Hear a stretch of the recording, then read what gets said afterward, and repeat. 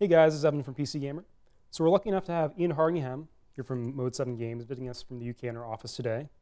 And Ian, you guys just announced Frozen Endzone, your next game with us last week on our website. That's right. How has it been received so far? Yeah, we've had a great response. We've had Frozen Endzone is a follow-up of sorts to Frozen Synapse. It's a sort of tactical, simultaneous turn-based game. It's the same kind of game, but rather than being men with guns, it's big robots playing a game that looks a bit like American football. So we've had a lot of people who have been sort of surprised by that. That's not what they were expecting. Maybe they're expecting a sequel. And a lot of people who thinks it looks amazing. So we've been talking to everyone. We've had some new problems and some things that we thought would be a problem that have turned out really well. And the main thing is just the amount of coverage we've managed to get. Being a small indie company, we started 10 years ago and there was no one who would cover us, but we announced the game and you guys got an exclusive and everyone thinks it's really exciting. So it's just great how far the indie games have come in terms of coverage. So what's appealing to you guys about this mixture you're creating between turn-based strategy and sports? It's always been appealing to me, the idea of having a sports game, something like soccer or American football, but where you have time to really make the tactical decisions that you want to see in a game. Something like Madden, when you can design your own plays, one of the things which frustrates me is that it doesn't really seem to make any difference. All of the good plays have been designed already for an American football game. And I really wanted to make a game which was as sort of deep and tactical as Frozen Synapse, but had the football feeling to it. And I think the idea of trying to get a ball from one end of the field to the other is a really interesting game type idea. So yeah, I just feel like it hasn't been done enough, and it was a cool thing to explore. So with the sort of fundamental difference in the game in terms of your goals as a player, shifting from knocking out other players to moving something from point A to point B, is there sort of more of a focus on territory control? How does the game feel differently, even though it's sort of transitioning some of the same mechanics? That's right. I mean, I think the really successful game modes in Frozen Synapse were less about killing enemies and more about territory control. So while you had the base game mode, Extermination, which was about just killing the other team, most of them really were about defending or capturing an area or controlling certain areas. So it's kind of a natural evolution, and it's even more attractive to me because, I think a game should have a really individual goal, and trying to kill more people in a certain time than your opponent does is kind of a weird, it doesn't make enough sense to me. I think if you have a load of pieces and you've got to get just the ball from one end to the other, that's such a simple goal, and then you can really be creative around that. So actually, I think it's much more of an evolution of Frozen Synapse than a lot of people would think when looking at it straight away. And I believe that what will happen when people start to play it is that they will say, wow, this is actually a lot more like playing Frozen Synapse than I thought. Curious how much symmetry there's going to be in sort of the play calling aspects of Frozen Endzone. I mean, am I going to be able to do a reverse? Am I going to be able to do a play action? Or is it really sort of a more loose metaphor with football? So the main thing is that the rules are really very simple. So there is not a play action button or a reverse button. You are simply moving your people around at certain times, and everything about where they are and how you are moving them then defines how much strength they have and how much ability they have to control an area. So you're making conscious decisions like, if I keep my guy here, he's well established and he can block this area. If I move him, I may be able to move him somewhere better, but while he's moving, he's more vulnerable, that kind of thing. So these things are very simple rules, just like Frozen Synapse had simple rules of lines of sight and cover, that you then can be as creative with as you like. So we don't have a blitz button, but it's perfectly natural to blitz the quarterback. One of the rules that I'm really proud of in Frozen Endzone is that the length of the first turn is decided by the offense team. So I can have a very, very quick first turn, somewhat analogous to a 3-step drop, which could only last like half a second. Or I can have a 3-second first turn, something akin to the quarterback dropping back and then rolling out maybe, which gives my receivers more time to get in position and more time to confuse the defense. But again, it's all about, does the defense realize I'm going to do that, predict that I'm going to do that? If they send blitzers, then it's going to be worse if I chose the longer first turn, that kind of thing. So again, the real key is there are no buttons. These features sort of emerge from the simple rules. They're not something that we're trying to ape. But there's running and throwing. That's sort of the base set. Yeah, I mean, it's... I wouldn't be able to tell you how any individual person would say it was similar to football. Some people would say it's nothing like football because it has terrain on the field and it's only 5 against 5 and this, that, and the other. And some people would say it's completely like football because you have running and throwing. It's all about people's perceptions. Like when you can get people who will say that 2 games that I think are nothing like each other are completely alike. It's all about which elements people really key on. So the game is also going to focus on procedural or dynamic terrain, randomized terrain, however you like to put that. How would you put that, I guess? Yeah, I guess I'd just call it generated. Generated is the word I use for that, generated terrain, yeah. And how does this really affect the decisions that I'm making in the field? In the level that you've shown, sort of atop a skyscraper, there's sort of these box-shaped obstacles in the way. Is it really just kind of affecting, you know, can I use it for cover? Can I leap over these objects? Or well, it's very fundamental to the play, and actually the trailer we put out kind of de-emphasized the terrain a little bit because we just wanted to show sort of the general feeling and the general mechanics. And most generated levels have actually sort of more terrain than that. And it's really crucial to how you play the game. You need to look at not only where the terrain is created, but also where your players and where your opponent's players start out. And there are features on the field. Field goal zones, bonus zones that you can get extra points for controlling or running through with the ball, that kind of thing. It's all about basically, can I find an area of the field that I can control? If you look at games like Go and chess, they are about having a general territory which you then decide to control certain elements of, and Frozen Endzone is exactly the same. So I can choose to try and control any part of the field, and I'll be successful if I do it effectively and if my opponent maybe doesn't sort of pay that much attention to that area of the field. But I would say that whenever you start a new match of Frozen Endzone, it is completely different. I've said it before, the thing I love about card games like poker and bridge is that as soon as you pick up a new hand, it's different straight away. And I really hate games where it takes half an hour before you see something different. So that's why we use generated terrain. And every game we make will have like those fundamental differences from the start. Right, you guys are sort of putting a focus on short-form gameplay, which I find interesting. I mean, sports in general, of course, are, you know, it's a repetition. There's lots of chances, but you guys like the idea of sort of maybe most matches in Endzone being 5 minutes long. Is that That's right. I mean, I think that it's something. It's also the same is true of pinball. Again, of these card games. If I really want to have a session of poker, I can play 2 hours of poker. You and me, we can have like 10 beers and play poker the whole evening. Or we can be waiting for the bus and we can play 1 hand of poker. I hate being trapped into a 2-hour game of something. That's the last thing I want. I want to be able to do something, and if I'm enjoying it, to keep doing it. If I'm not, to stop doing it. So again, that is really fundamental. And a lot of people would say that Frozen Synapse was startlingly short form, and Frozen Endzone is even shorter form. But it's got to be meaningful as well. You've got to be making meaningful choices, creative choices, and it's got to be different and interesting every single time. Back to the terrain for a moment. The skyscraper scene, again, shown in the trailer, is that probably going to be the only playing area, and it's just going to be randomized? No, we'll have, when we launch our pre-order beta, which is what we're planning on doing, there'll be, I think, 2 stadiums and 2 different teams. And then when we release, we would expect to have several more, maybe 4 or 5. And then we'd expect to expand on that. We'd really like to maybe get sort of some different things in there, like maybe get some other indie games that we're friends with to have like a team. Like maybe you could have the Spelunky team or something. I mean, I haven't talked to Derek about that kind of thing. We'd really like to have some more other areas go into it. But yeah, that's just the thing that we've been working on that looks really good, basically. The skyscraper. Great.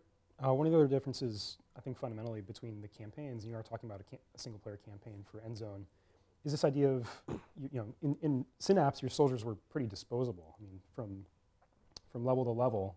But is there going to be sort of a potential for you to grow attached to one of your robots, to absolutely have a favorite guy and like develop him over time throughout the campaign? Definitely. I mean, I think I would say it would be a little bit akin to when I was playing Worms 15 years ago.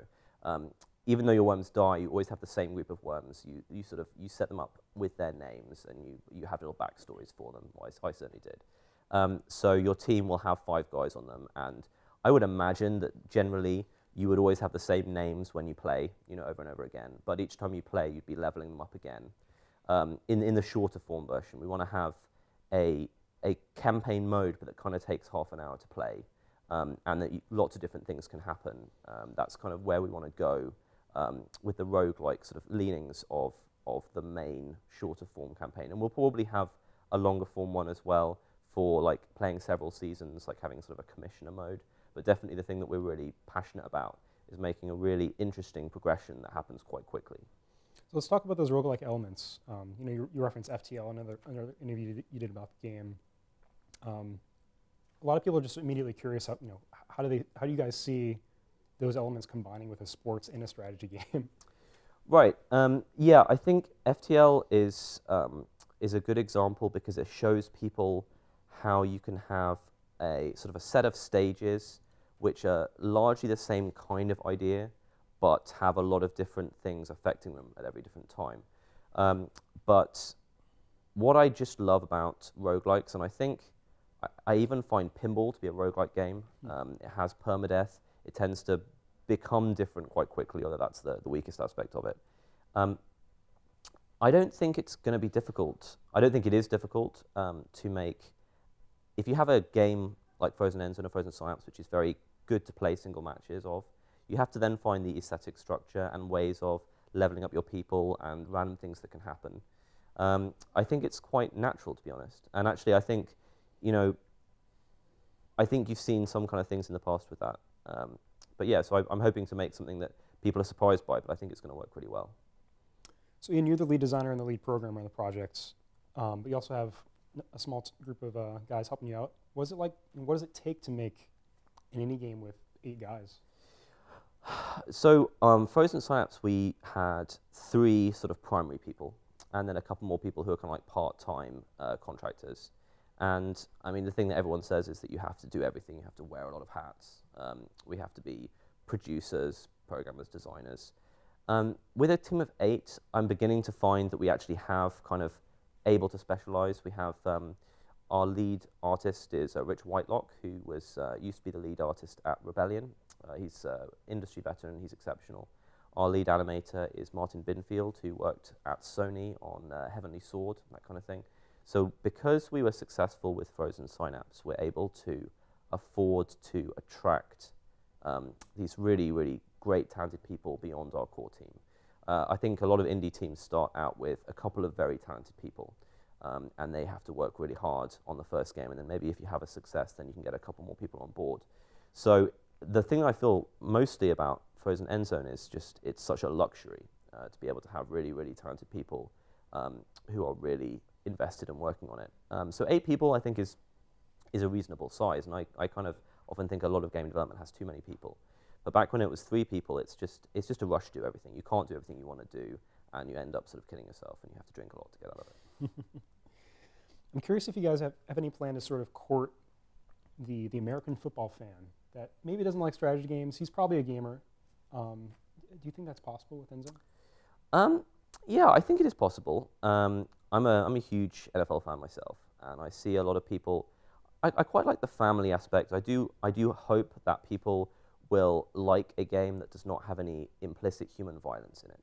I would really like there to be some fathers who liked Frozen Synapse, who are happy to play Frozen Endzone with their son, because there's no blood, there's no gore. You have some sort of very silly hits, but it's just robots, So I'm kind of attracted by that idea. And obviously, NFL football is super mainstream, and indie games are super non-mainstream. But I feel that a lot of people will see the cool stylistic stuff we're doing. There's a lot of references to quite obscure NFL storylines in what we're doing and everything. But time will tell. The people we really need to convince are the people who liked Frozen Synapse, I think. So as an NFL fan, what's your favorite team, first of all? I support the Atlanta Falcons for no particularly good reason. Terrific. And what would you say are some of those storylines that you'd like to see? I mean, the coaches are a big part of the NFL, of course. Their personalities. In the most recent Super Bowl, we had 2 brothers competing. That's right. So yeah, what would you identify as some storylines you'd like to sort of see creep into your game? One of my favorite storylines is when Mike Martz was in hospital. I think he had a heart condition, and he was actually watching the Rams game. He was the Rams head coach, and he actually started calling in plays, trying to get them to run plays. And the guys who ran the Rams were kind of bored of him by then, and they were about to fire him anyway, and they just wouldn't let him through. So I think near the start of the game, we're going to have a storyline along those lines where you're taking over from a coach who's had to go to hospital, and then he starts calling in sort of go deep plays, that kind of thing. I really enjoy a lot of the gambling subtext. Gambling is such an interesting thing in America because a lot of people seem to like it, but obviously it's illegal in a lot of places. In England, gambling is legal everywhere. And it's not so much anywhere near so much of a complicated sort of social thing. But I think a lot of people like hearing about gambling, even if they don't do the gambling. So we're going to have sort of a whole gambling subculture as part of the aesthetic, and you see people putting up gambling lines and all that kind of stuff. So I think it's just a hugely rich sort of tapestry of stuff going on in the NFL that it's fun to put in a slightly different context, I think. And a lot of people. We've had some people saying that they love Frozen Synapse, but they don't like sports. They don't like real-life sports. And I understand that because I don't like a lot of real-life sports. I just happen to like the NFL a lot. I think that those people will see a lot of the stuff that they're missing by not sort of following real-life sports in this environment. Or I like to hope. I think there's a lot of value there, which a lot of people don't see. How do you feel about marketing and preparing to release and developing Endzone in an era where strategy games arguably aren't at their strongest?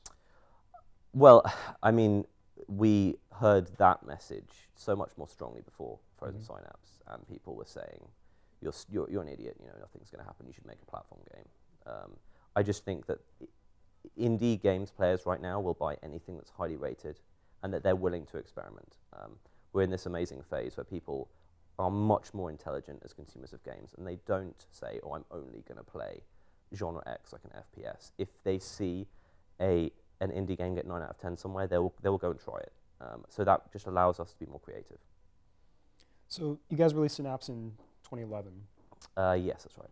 And I'm curious from your perspective right now, if just how the industry has changed from an indie developer's perspective. Has it become harder to release a game? Has it become easier in some ways? You guys are going through Greenlight now for the first time on Steam. So in the last 2 years since Synapse, yeah, I mean, it's a good question because obviously we haven't released a game in that time. We've released the add-on for Frozen Synapse, but I would say it's probably easier. I think it's still getting easier. The competition is sort of exponentially increasing. And as you can see from the difference between the art quality on Frozen Synapse and Frozen Endzone, we're really stepping it up. A lot of other people are stepping it up. People are seeing Steam as the really profitable platform it is. So a lot of big publishers are moving into the Steam space, whereas maybe 3 years ago they would have said that PC gaming was dead. Having said that, I feel like the bandwidth for people to hear about games and to talk about games is increasing at about the same rates, and the market's increasing as well. So I would say it's probably easier. I think Greenlight is going to make it easier for that game you haven't heard of to be published on Steam. If you can run a successful pre-order beta and start getting some word of mouth, then people will start voting for you on Greenlight, and Valve are more than happy to put you on Steam. I think the thing that makes Valve most uncomfortable is having to curate everything. They don't want to be the people saying no. They really don't enjoy doing that. But obviously, there are so many people that want to be on Steam, they have to say no sometimes. I think they want to use Greenlight to stop them making mistakes, most of all. It's also potentially a good marketing tool for you guys. I mean, you don't have to rely on people just going to your website or just going to us. You get some amount of discoverability on Steam itself, which is a huge enterprise. Yeah, and people, something that I've seen from the Kickstarter phenomenon is it looks like people just genuinely want to be involved in the process of making games, even if that's only at this kind of mini investor level. I see people giving $50 to a Kickstarter they really believe in, and they really feel like they are invested and they are actually part of that whole game making process. And I think Greenlight is just like that. It doesn't have money involved, but I can see these people and they're saying, well, my time is important, my vote is important, I've read all about all these different games, and I'm going to vote for your one. So you actually get these people to become super more invested straight up, and then they want their friends to greenlight you as well. And yeah, it's a whole different community, and I feel like it's more like Kickstarter than maybe it appears on the surface, like the good elements of Kickstarter. You guys, of course, have opted to skip Kickstarter or skip any form of crowdfunding. I guess you actually are going to be pursuing sort of a pre-order plan into the multiplayer beta or alpha? Yeah, we're going to do almost exactly the same thing we did with Frozen Synapse, which is that we made a multiplayer game we were proud of and we felt would actually sort of stand up on its own, and then released that as the pre-order beta. So we really love the pre-order beta process because it allows people to give us real feedback, get involved, and obviously it gets us some income so we can continue working on the game. On the other hand, I would say the difference between a pre-order alpha and a pre-order beta. A pre-order beta should be a much more polished thing already. It should be something that you're actually happy to play, not something that's a little bit like sandboxy and you're seeing at the very earliest stages of development. So that works for a lot of people, but we really we want to impress you at all stages. Like we want to impress you with the trailer and we want to impress you with the beta. So when you play our beta, I think people, just like they were with the original Frozen Synapse one, should be happy with it. That's like our approach. So Kickstarter actually, it is kind of one of the things that's emerged since 2011, since you guys released Frozen Synapse. With that in mind, why did you guys opt to skip it? It's arguably a chance to do things on a greater scale, I think some studios would say. Yeah, I think there are several reasons. The very first was purely emotional, and I personally felt a little uncomfortable sort of going out with my sort of cap in hand after everyone had supported us to such an extreme level with Frozen Synapse. I feel like when you make an indie game and it's very popular and people talk about it and invest in you, I feel like they're doing a lot of investing in you. They're really helping you out. And then to come back and say, well, you guys helped us have a massive success with the first game, and now we're going to ask you for more money before you've even seen the next game, I just didn't feel particularly comfortable doing that. We're in the position where, because we were successful, we're able to afford to do at least this stage of development without having to kickstart. And then there are other elements as well. I mean, there's obviously a risk with Kickstarter. You may not get there. Also, you have to work extremely hard to successfully kickstart. The month during the Kickstarter, any developer will tell you they cannot do anything else.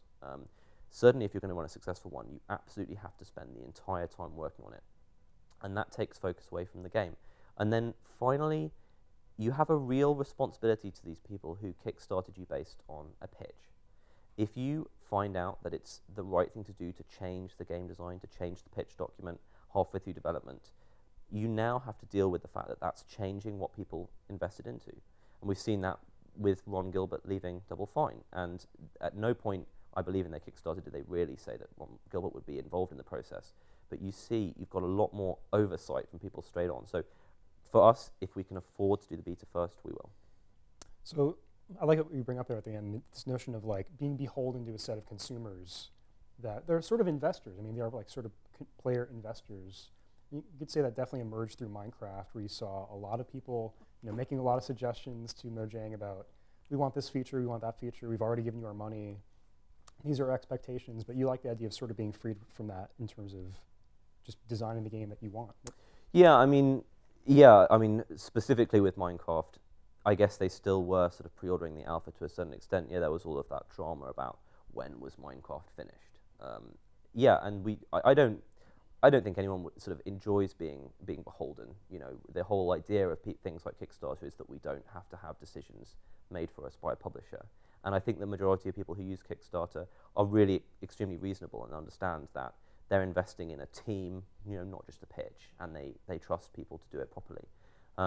But still, some of the things that concern me about Kickstarter, especially stretch goals, I've seen people get into real trouble by offering these unusual stretch goals when they're on the initial high of having made their Kickstarter, which then become real problems later on in development. And honestly, it would be better to just cut them, especially with a stretch goal. They do not really have the freedom to do that. So there's just a lot of danger. And I think that, funnily enough, I almost feel like Kickstarter is more important for the bigger budget games. The games like the new Ultima, the Richard Garriott project, like the Double Fine stuff, games which need a big budget and might not be able to get publisher support. A lot of people feel resentful of those projects and feel like those are against the Kickstarter way, but I almost feel like those are exactly the projects which most benefit from Kickstarter, and maybe pre-order beta is something that works as well for indie games. Something like Prison Architect, which has managed to take a really Kickstarter-y approach to its pre-order and has made $1 million. So I think there are lots of different options. I don't think you have to use Kickstarter. I think people get really blinded by the numbers they see and don't see the problems involved. Great. Thanks for talking with us today, Ian. Thank you, Evan. Yeah. If people want to learn more about Frozen Endzone, where should they look? We'd like you to go to frozenendzone.com, and we'd love you to vote for us on Greenlight if you can. All right. Steam Greenlight and frozenendzone.com. Thank you.